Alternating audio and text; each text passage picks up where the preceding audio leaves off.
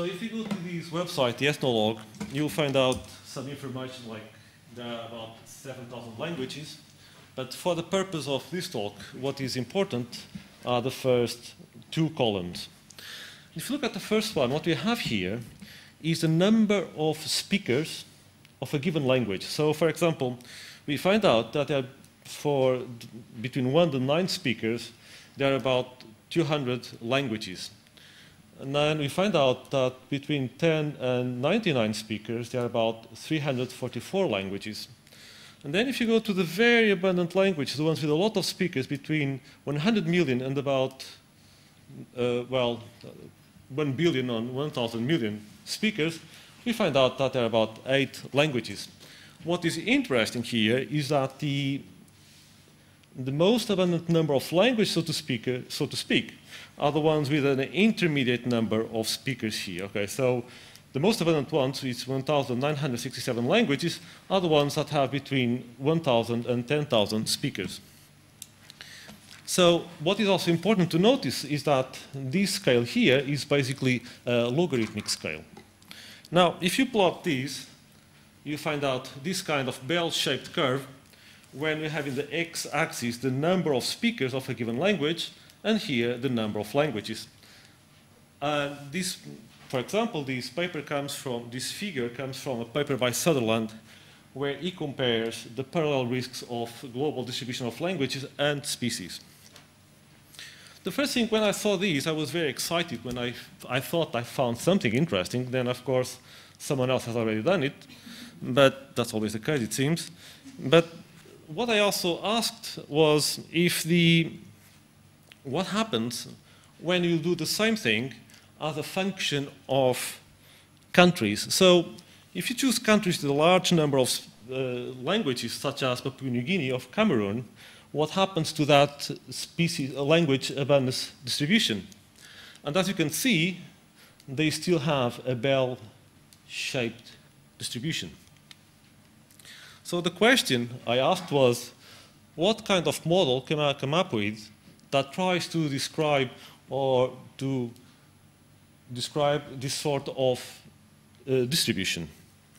Now, I'm basically an ecologist or biologist, so I've been working on species diversity, and what is interesting as well is that this pattern also appears for species.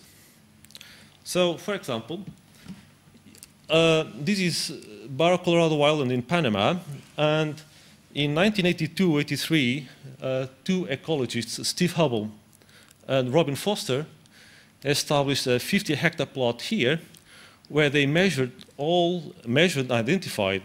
all the trees larger than 1 centimeter dBH. dBH means diameter at breast height.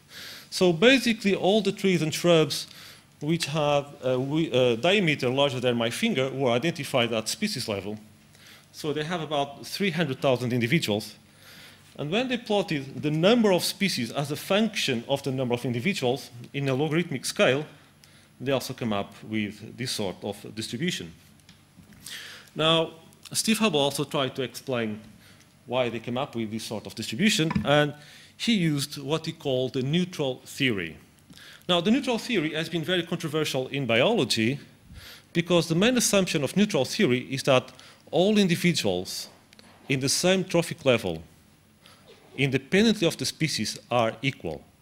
Now, this for biologists is a tremendous assumption, so they don't like it. And somehow I understand it. But I thought, well, maybe when it comes to human beings, it's much more reasonable to assume that independently of the language we speak, we are all the same, okay? So what I tried to do next was to, given that we have basically the same pattern in both cases, in species and in languages, why not try to use neutral theory to explain this kind of pattern we observe in languages, okay? When I say to explain, maybe some people will not say I'm trying to explain anything, but anyway, let's keep using the word explaining, okay? Now, let's think about this sort of caricature of the model I have in mind. Imagine a population that arrives in an island, and let's assume that there were no human beings before in the island. this population is going to grow and colonize the island. Let's assume that the process of colonizing the island is much faster than the process of giving origin to new languages, okay? So this population arrives to this island, colonizes the island, and once the island is fully occupied by human beings, so to speak, then language started diverging. So that is the model I have in mind. And now let's start using the ideas of neutral theory. So in neutral theory, let's assume this example where we have an island, and in this island we have two languages, the blue language and the red language. Now let's assume that an individual dies. When an individual dies, we are going to ask the question. First, we are going to replace it. And the question we're going to ask is, does it come from a population already present, or a language already present, or does it going to start a completely new language? Okay? So, if the new individual belongs to an already existing population, we are going to choose the parent from one of the existing languages. In this case, obviously, it is more likely that we choose a blue language, a blue individual, but just because there are more. At the per capita level, they all have the same probability. But because the blue language is more abundant, it's more likely that they ended up choosing a blue language individual for father. And that means the new one will be a blue individual as well. So that's what I'm saying here. The probability is proportional just to the size of the several languages.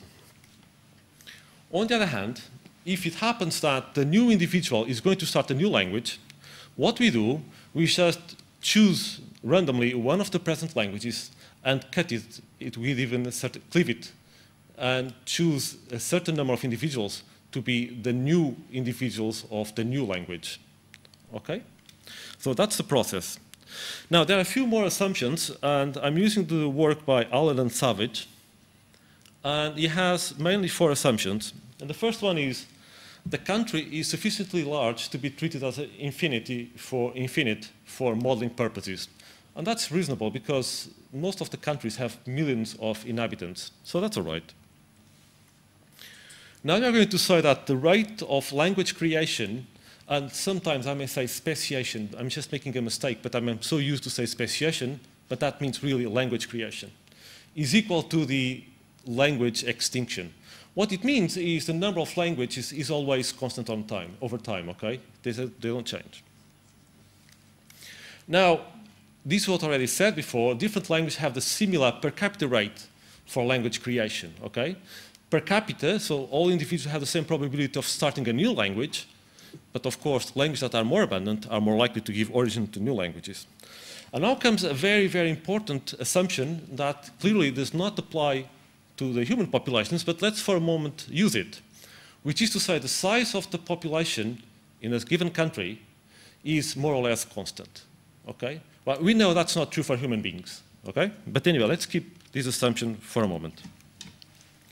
Now, I'm not showing you the details, you have to believe me, but Allen Savage came up with a distribution function for this process I described to you.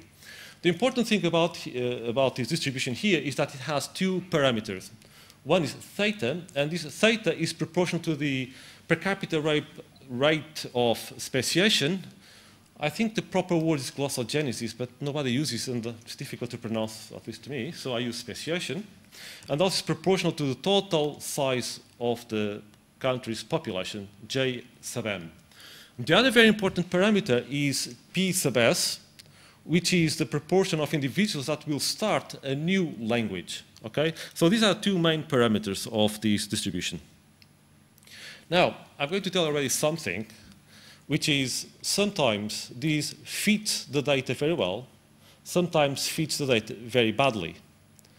The question is, why does it fit well in some cases? Why does it fit so badly in other cases? So let me show you some examples where it fits very well. Solomon Islands, for example, and it fits very well. So the red line is the Allen Savage distribution, the one I showed before, And the blue line is the log normal distribution, which is kind of the competing distribution. And in this case, what you can see is that the Allen Savage fits the data much better than the log normal distribution. So just in case, let me repeat. Here you have the number of speakers in a logarithmic scale, and here you have the number of languages, okay? If you look at Papua New Guinea, for example, you also have a very good fit. Both log normal and the Allen Savage distribution give a very good fit, but in fact, the Allen Savage is slightly better, okay? If you look at the Cameroon, we get the same thing. Again, the Allen Savage fits the data very well, and better than the log normal. And I could keep showing you African countries where the fit is always very, very good. So for Africa, for reasons that I haven't understood completely, the Allen Savage distribution fits the data very well. If you try to fit data from Indonesia, for example, you really have a bad result. The fit is really bad. So this is a log normal distribution, and here you have the Allen Savage distribution. And as you can see, there is this very strange plateau in the Allen Savage distribution that clearly does not fit the data. Now, I could also show you the data for Malaysia. I could show you the data for the Philippines. And you will see that the fit is also very bad. So what is interesting here is that the Allen Savage distribution fits the data very well for Africa and fits the data very badly for Asia. Why? Let's try to see why. I'm not completely sure, but anyway, let's see our assumptions. Now, there are two assumptions that are, one is clearly wrong, and this is one. The population is kept at a constant size. And we know that is not true, because we know that human population has been growing very, very fast in the last couple of hundreds of years. But the other one, it's a little bit more tricky. It's neutral growth. I've been assuming that all individuals are equal. And maybe we are not all equal. And this is not a racist statement. It has a very specific meaning, as I explain later on, okay? But so, I believe the reason why the Allen Savage distribution does not fit the data for the Asian countries very well is because of these two assumptions. So the first one, as I told you, is the problem of the population size. And as you can see, here you have time, here is the present, well, in fact, 2025, but it doesn't matter, right? But here's the present, that's the past.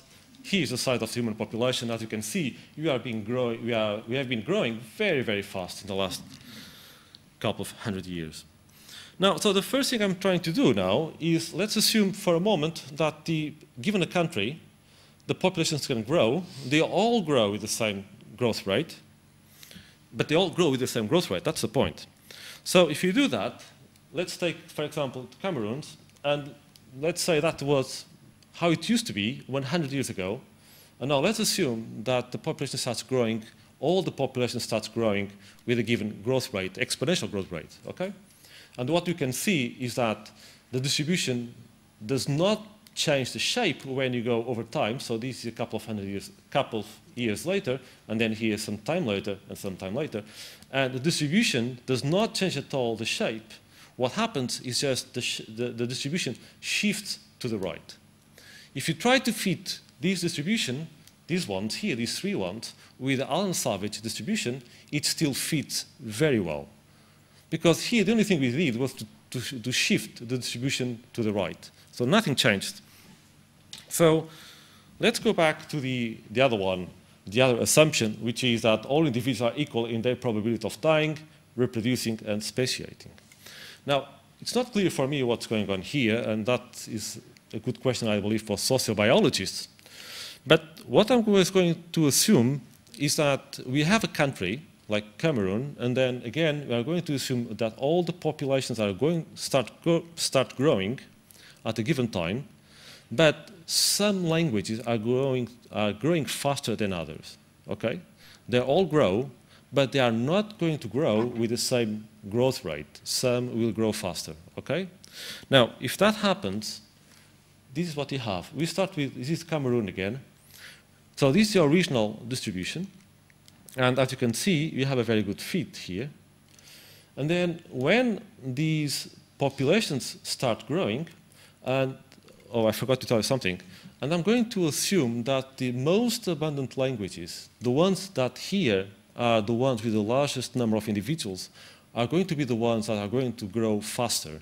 So there is some sort of mechanism that, let's say, if you speak a language that is only spoken by a small group of people, and if there is a language that is spoken by a lot of people, then maybe you prefer your children to start speaking the language of the large majority of people. So there's a voluntary, or maybe sometimes not so voluntary, shift to the largest language. So what I'm going to assume is that the most abundant language grow faster. So they all grow, and that may not be a very realistic case, assuming that they all grow, but let's assume that they all grow, and the abundant ones will grow faster. So if that happens, what you can what you can see here is that when you try to fit the distribution for at later times, you start having a plateau developing here.